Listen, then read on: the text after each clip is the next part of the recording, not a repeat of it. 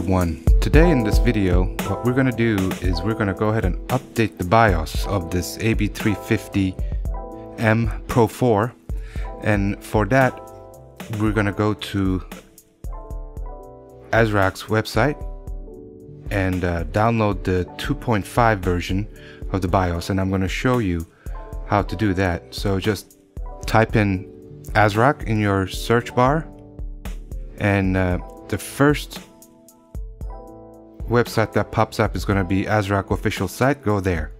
From there we're going to go to support up top, click on it, and then go ahead and type your model number for your motherboard and hit search. Here we're going to go to downloads. Under downloads, scroll up and you'll see here the BIOS version for that specific motherboard, and it'll list all the versions that are available for you to download. And today we're going to be downloading the 2.5. This is the latest one from ASRock.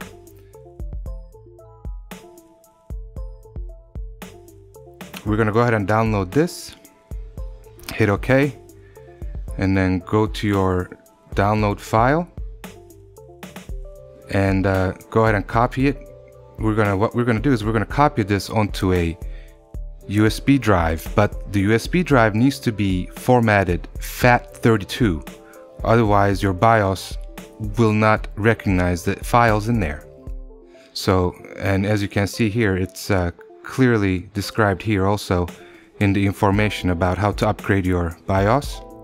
So go ahead and format your USB drive to FAT32, and then go ahead and drop that new revision that we just downloaded. And I had copied this previously, so we're just going to paste it. And I already have the 2.4 version of the BIOS in this USB key also, just in case 2.5 doesn't work out. And you can have as many of those in there as you want. It's not going to mess the BIOS up. It'll read all the files in there and give you the relevant results, as we'll see here in a second. So go ahead and drop that 2.5 in there, the BIOS revision, and let's go ahead and restart the computer and get into the BIOS.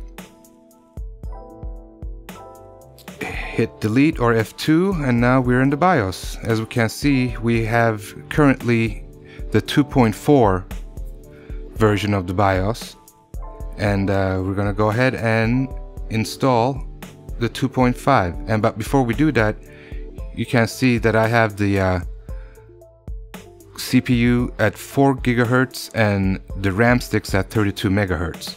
So go to Tool under BIOS. Under Tool selection, you're going to have the Instant Flash option.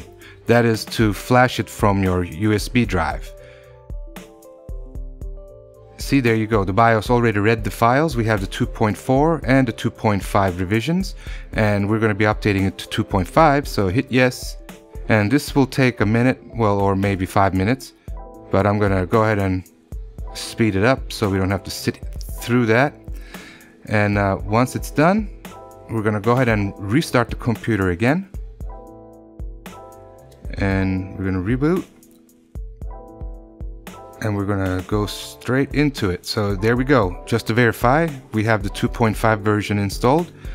We flashed the BIOS to 2.5, and as you can see, the RAM and the CPU are at default values. Let's go ahead and save and exit. Before we do anything like overclocking wise, let's just go into Windows and see if it's stable as it is, so we have a base to work off of. I'm going to go into the AMD Ryzen Master Suite and just to check everything is correct. As we can see, the CPU is at 3.4 gigahertz, which is the default, and the RAM is sitting at 2133 megahertz.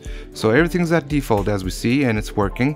But I do want to go ahead and stress test this just to make sure the BIOS is stable at default settings. For my methodology, I do 5 passes back to back of the Cinebench, because this really does test your CPU. Many times I had overclocks fail at first pass, second pass, third pass, but if you can make it to 5th pass, you're good. So let's go back into the BIOS and start messing around with, first let's mess around with the RAM speeds here. And let me show you what the differences are, what this BIOS update did. Now, if you went to the XAMPP2 profile at the 2.4 revision, you didn't have all these options. The maximum speed was at 3200 megahertz. Now you can see we can choose all the way up to 4000 megahertz. But, of course, you have to have a RAM stick that can actually go up that far. Since I have a 3200 rated RAM stick, I'm gonna go ahead and see if we can get 3200 megahertz with this new BIOS. We're leaving the CPU alone at default setting, and we're setting our RAM to 3200 megahertz. We'll do the RAM first and then go back to the CPU once we find a stable speed for the RAM. Okay, let's see. Oh, well, that didn't work. So without even overclocking the CPU and just putting the RAM at 3200 megahertz, it didn't work.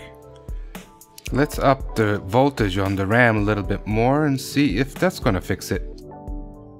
Even though we didn't have to do this at all with the 2.4 revision. But let's go ahead and try it. Save and exit. Let's reload back into Windows.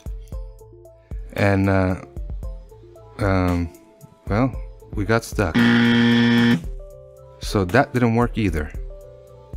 So 3200 megahertz on the RAM is not working with the new BIOS revision.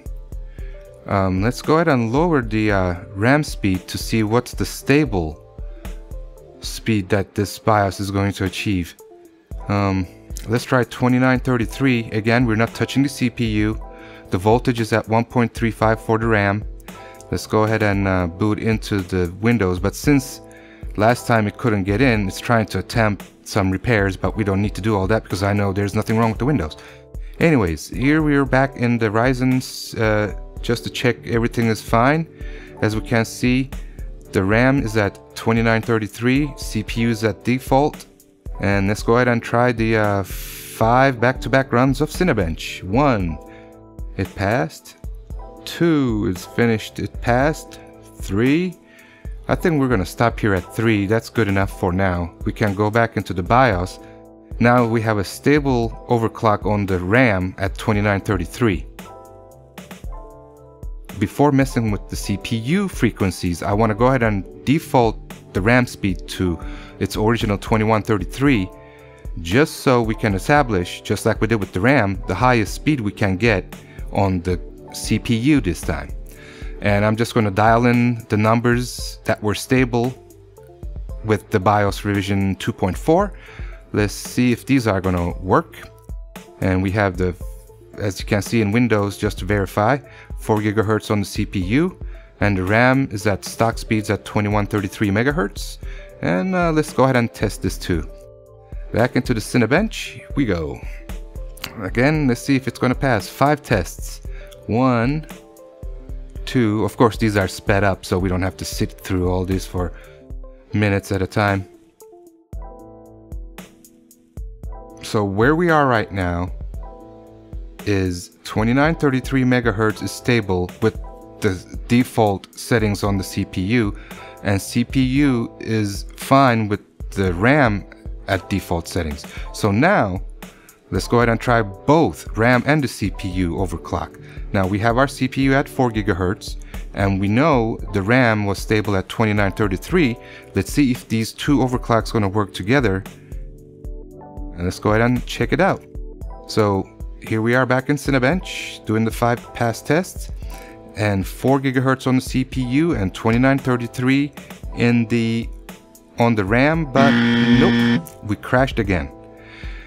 Okay, so obviously with this new revision, I'm not able to get the speeds on the RAM and the CPU together.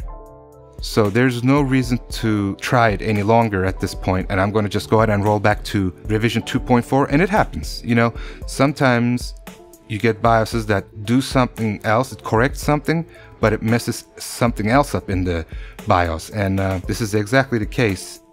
But I had to try it, you know, we tried 2.5, and it didn't work out this time. Now, obviously what we're going to do is roll back and flash the BIOS back to 2.4. Let's go back and test everything once more as it was before. Back to square one we go. I flashed the BIOS back to 2.4. My CPU is at 4 gigahertz at 1.385 volts, 3875 volts, and my RAM is back at 3200 megahertz. And so the moral of the story today is, for my motherboard CPU RAM combo, this new BIOS did not work out. So I cannot recommend you to update at this point. And that's another thing, if you have a stable BIOS version, I like to stick with it. So that's that. I hope it was helpful to some of you. Thanks for checking in. See you next time.